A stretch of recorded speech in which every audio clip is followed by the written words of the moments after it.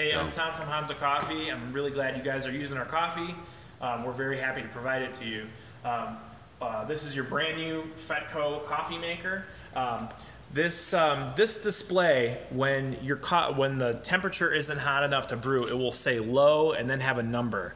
None of the buttons will work then. So if you ever see it say low here and then a number, that means the coffee maker needs to heat back up. We were trying to catch it on camera, but we missed it. This is called a Fetco air pot, and what this is it's your carafe that you're going to brew your coffee into. There are a couple tricks of this device that you're going to need to learn.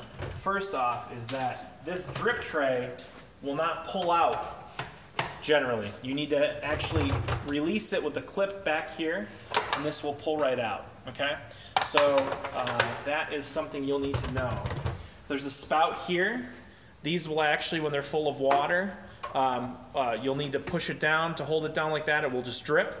Otherwise, you know, it will drip that way. To open these, you need to push these two together, lift up. This in here is actually needs to be removed if you're going to, if you want to look inside, if you're going to be cleaning this or if you're going to be dumping coffee out, you're going to need to actually take this piece out.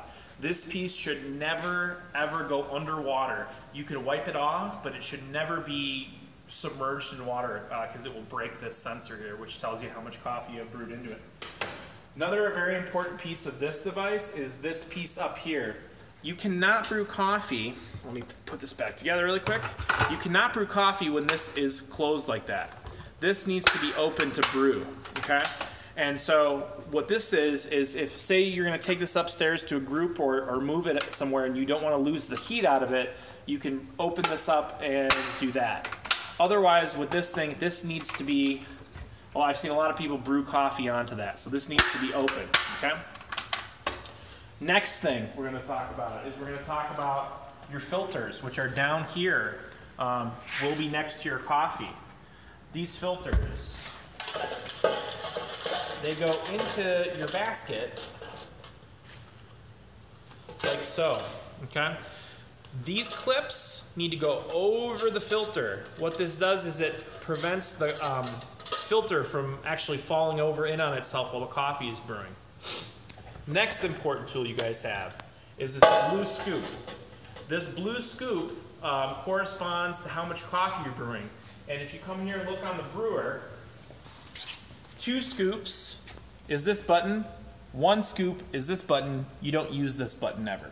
Okay? So we'll go back over here to the filter. So you got 2 kinds of coffee here. You have regular Baltic Gold and decaf Trom. The Trom is always going to be the blue label.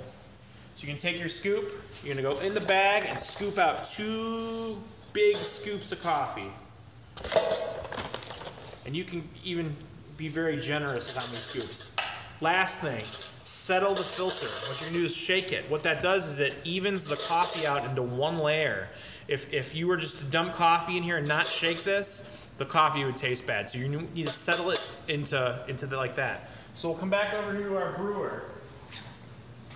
I know that this pot is empty, okay? I just emptied this pot. If there is any clicks on here, any dots on there, that means there's water or coffee in it. You have to empty this, okay? So come over here, push that in, make sure that the hole is lined up underneath the spout there.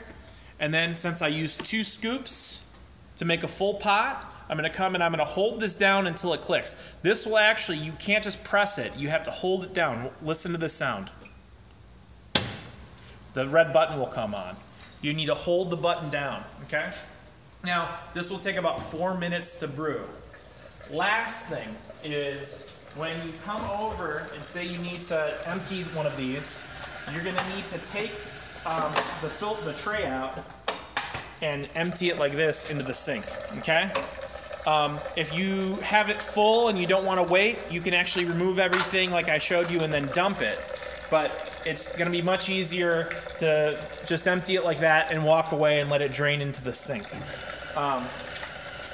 The last thing is, if you ever have any problems with your coffee maker, it's doing something weird or something happens and you need my help, You can call me at the store in Libertyville or call me on my cell phone at 312-945-9363. Once again, 312-945-9363. I will answer my cell phone and walk you through any problems, or we'll come out and help you fix whatever problem you're having. So thank you so much for using our coffee. We're really happy to provide it for you guys. And come see us in our Libertyville store or our store at Lake Bluff. Thanks.